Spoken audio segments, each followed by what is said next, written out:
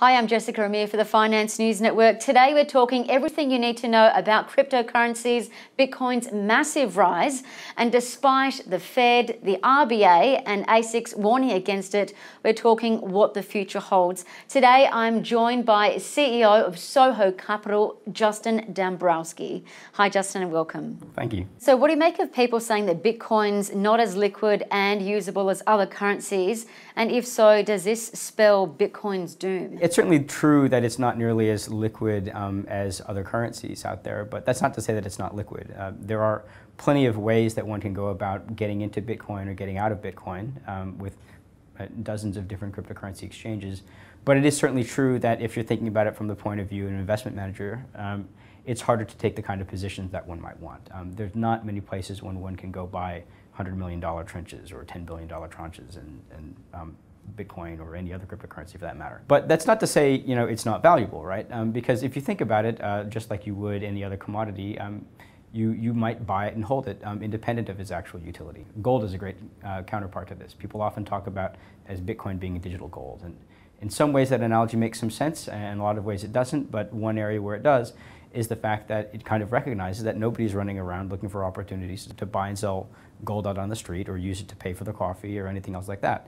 What you do is you buy and hold it as a store of value, and you sell it when you think it's peaked, and you buy something else instead. That's the way a lot of people handle Bitcoin right now. They buy it as a speculative asset.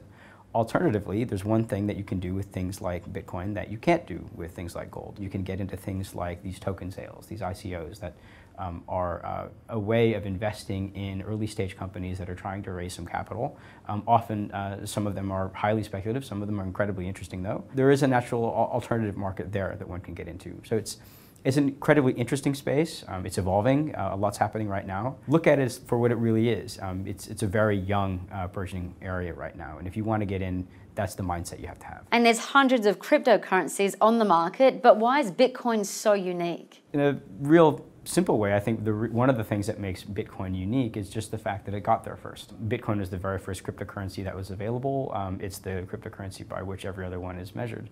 And as you mentioned, there are lots of other ones out there. Somebody once asked, basically because of a range of Bitcoin's flaws, is it likely that there would become a Bitcoin 2.0? And the answer is truly yes and no. On the one hand, people aren't likely to give up their holdings in Bitcoin anytime soon because there's so much invested in it. But on the other hand, there have been lots of other cryptocurrencies that have popped up that try to correct some of Bitcoin's perceived flaws, and some of them are actually going quite rapidly. Does this mean that Bitcoin will retain its crown forever? I doubt it over time, but who knows? I think the important thing to recognize is that there are actually other ones that have other value propositions that they offer, and it's because those are recognized as such.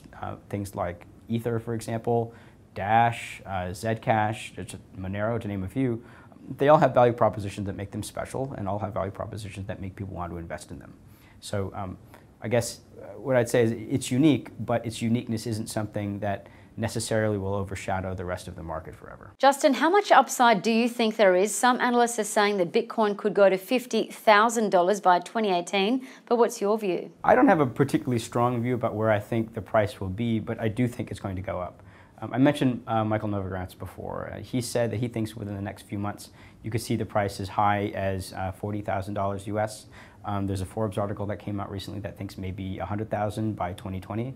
And I've read studies that have been done of people comparing the Bitcoin world to the internet bubble and saying there could be as much as 4 to 6x growth room left for it to go before the bubble pops, or before there's a peak, really. I guess my own view is that I think the things to pay attention to are the fact that it's very difficult to make the argument that the fact that institutions are getting more interested in it, albeit gradually, and more individuals are getting into Bitcoin, albeit gradually, is priced into the current price of Bitcoin, which is to say that there's probably an awful lot more room to grow. So if you wanted to get invested in it now, you might not make the kinds of returns that you would have if you invested in it a few years ago, but you'd still get something.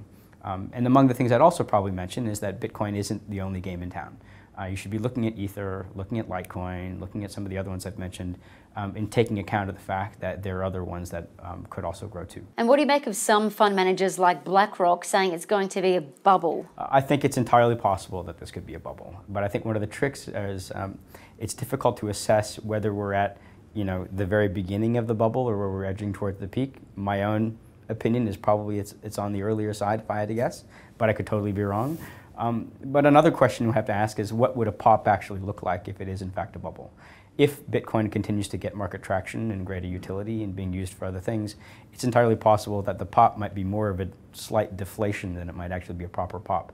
And I just think it's very difficult to know, and it really will depend on what you think these kind of cryptocurrencies, or Bitcoin in particular, might end up doing over the next several years. And I think that's a tough question to answer. So what's your advice to people who are thinking about getting into Bitcoin or cryptocurrency? I think now is still a decent time to try to get invested in the space, but I would encourage people not to spend too much money on it. It is speculative, as Yellen and the RBA and everybody else I think recognizes. That doesn't make it bad. I think if you buy, you should buy for the long term and hold, rather than just get out. And you should be paying attention to what actually happens to the market, what the chatter is and what people do. But there are very easy ways for anybody in Australia or even globally to get invested in the space. You download something like the CoinJar app, or you can get into Binance, or you can get into Coinbase or something like that. You link a bank account or a credit card account, and you can buy straight from there very easily. It's a very simple thing to do. And from there, you deposit and withdraw whenever you feel like it. It's the kind of investment where you don't want to necessarily bet the farm on right now. What you might want to do is get accustomed to it, buy a little bit, and then hang on to it. But definitely read out, pay attention to the news. It's developing at a rapid pace. Well, Justin Dombrowski, thank you so much for the insights. Well, thanks for having me.